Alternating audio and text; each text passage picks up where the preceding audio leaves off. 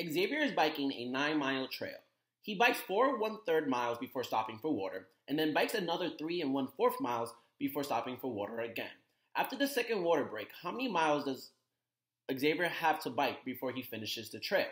So I drew a diagram for us because this is a perfect question to draw a diagram for. So as we can see, our total trail, 9 miles.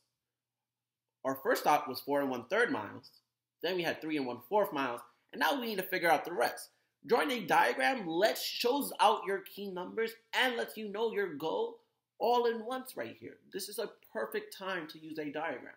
So to figure this out, we're going to have to do 9 minus 4 1/3 minus 3 1/4. Or since we've been learning about PEMDAS, we could do 9 minus 4 1/3 plus 3 1/4. So what we're going to do one of these strategies, and I challenge you to do another strategy to see if we did the correct work. So we're going to do strategy number 1, okay? So 9 minus 4 1/3 minus 3 1/3. So what I'm going to do is first I'm just going to subtract these whole numbers. So 9 minus 4, then 9 minus 3. So that alone, 9 minus 4 equals 5. Then 5 minus 3 equals 2. Now, all we have to do is 2 minus 1/3, then minus 1/4. And that's a lot easier to do now.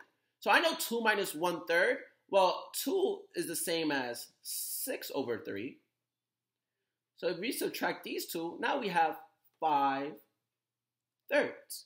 Now we're going to be doing 5/3 minus 1/4. So what is our common denominators for 3 and 4? So like I said, sometimes I just like writing out the numbers and writing out their multiples until I see a similar number. So 3, 4, 6, 8, 9, 12, 12, 15. I see 12 twice. So my common denominator is going to be 12.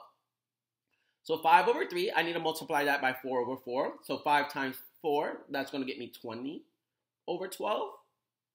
And then 1/4, I need to multiply that by 3/3. So that's going to give me 3/12.